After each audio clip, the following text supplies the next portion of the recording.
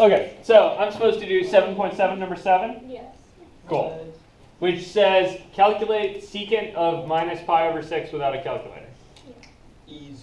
So first things first, What's secant? what's secant? Secant is the inverse of cosine. Secant is 1 over cosine. So I need 1 over the cosine of minus pi over 6. Okay, so I think I better get out my unit circle. Smart. Yeah? Yeah. Okay, then go where? I multiplied negative 1/6 by 80 because pi equals 80. So you turned it into. And then Okay, so you thought in degree land. yeah. So you looked at minus pi over 6 and thought to yourself, that's minus 30 degrees? Uh-huh. Yeah. Okay. Which is, Down. Which is 330. Yeah. down. 30 degrees. And then, let's see, I might think to myself, okay, this bit's a 90, right? Yeah, so divide that into 3. And then I want to divide that into 3 parts. So that would be 1 part, 2 parts, and 3 parts, More or less? Yeah, that's good. more or less. That's solid. Okay, so I think there's my minus pi over 6 there. Yeah. So what's the And then the cosine of that is which, is it this bit or that bit? That's it. That bit? Okay, so this is cosine of minus pi over 6.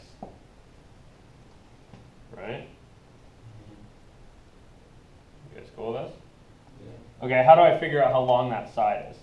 That 30, 60, 90 triangle. Okay, get yourself a 30, 60, 90 triangle out. So that triangle looks like, make yourself a 60, 60, 60 triangle and then cut it in half. Okay. Right. That makes sense.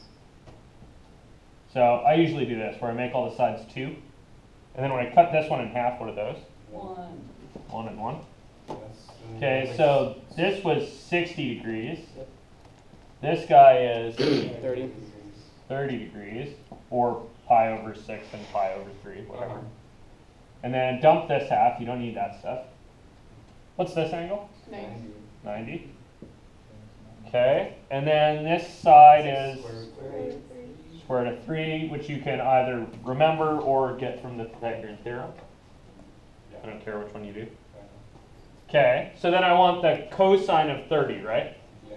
So I need to position myself at 30 degrees, Square so like this, right? Sure. And then I need the adjacent to 30, Which is square root of 3 square root of 3, and 2. and divided by the hypotenuse.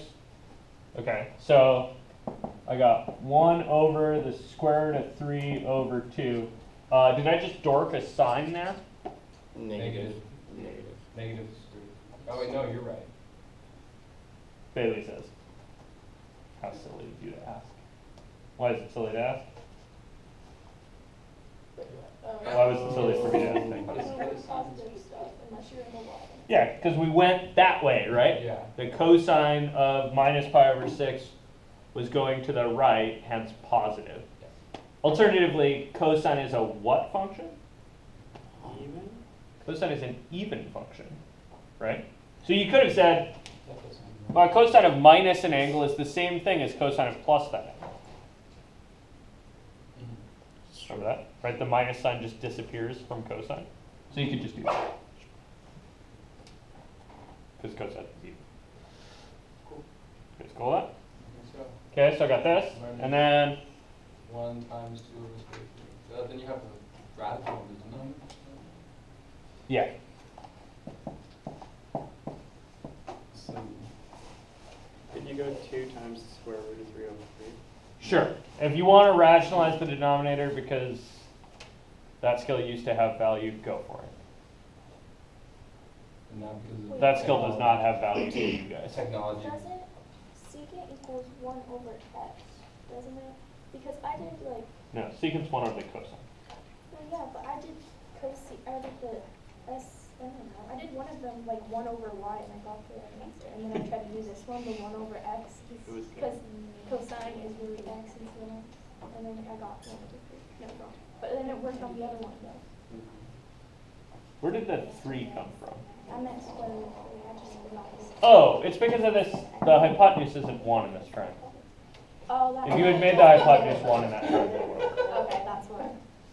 You guys good with this? Yeah. Questions, things? I don't care if you rationalize the bottoms of fractions. That's a stupid skill to have. Oh, yeah.